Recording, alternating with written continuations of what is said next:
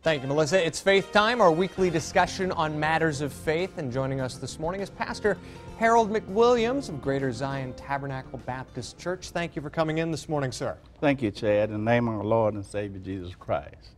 And one of the things that we've been doing with this segment generally is talking about matters of faith, generally around the liturgical calendar. And I knew there would come a Sunday where we would have to kind of shift things to talk about current events. You called me on Friday, suggested that we talk about the last week and what's happened in America. It has been a rough week in this country, and a lot of people turn to their faith in times like these. What would you say to your congregation today in light of what's happened? Faith come by hearing, and hearing by the word of God.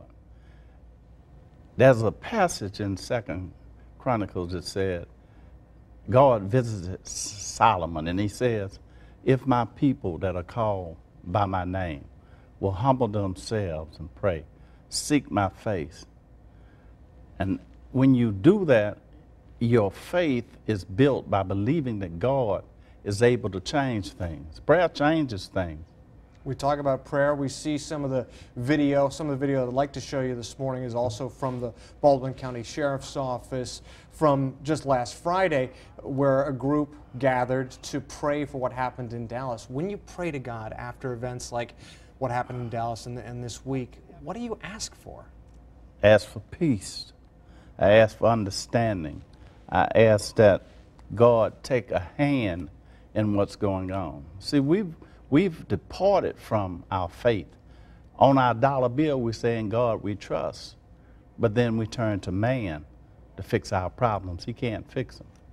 We talk about asking for prayers of peace quite a lot, especially in light of what happened this past week. And to you, what does it mean to ask for peace? How does that manifest itself? Well, God is a God of peace, of power, of judgment. And if we don't give him the avenue to come to us, the avenue to straighten out our problems, then what we're doing is we're saying that God's not powerful enough to do it. He's a creator. He created everything that we see. We've seen protests around the country just last night. We've had protests and vigils in Mobile since the shooting death of Michael Moore, for example. But at least here it has been peaceful. How do you think faith plays a role in keeping things peaceful? Because when we pray to God, we believe that he can change things. If we believe that, if we get faith in our hearts and our minds, believing that God has the power to change things, then it puts us in another category. The country right now is in turmoil because they don't understand that everything that's bad isn't bad as we see it. Sometimes things are allowed that we might seek him. I think that's one of the hardest things for Christians or anybody in any religion to understand, that sometimes bad things happen that may be part of a larger plan. How do you explain that to people?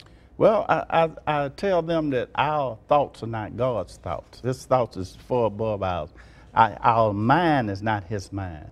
He has the power to change hearts and minds, but you have to, free will is something he's given us. So we have to have free will. We have to ask them, hey, I want to serve you, you know. When people leave your service today, or when they leave their other houses of worship today, what do you hope people come away with this Sunday? A mindset that Jesus can change this situation. In this last few days, what have you learned about the country and the people that you've come in contact with? What have people said to you, and what have people asked you about these tragedies? People have asked me, say, why is this happening? It's happening because we are not praying. The churches have went down to almost nobody because they want to seek man instead of God. God has already told us faith come by hearing, hearing by the word of God. If we hear the word and we react on it, we pray. And I mean, I'm calling pastors, preachers, evangelists, prophets, elders, lay people in the church. Every church should be praying. They should be on their knees, because this is a test to see if we can stay in our faith. It's a good message today to pray and pray for peace. Pastor Harold McWilliams with Greater Zion Tabernacle Baptist Church, thank you so very much for joining us this morning, sir. News 5 this morning will continue after the break.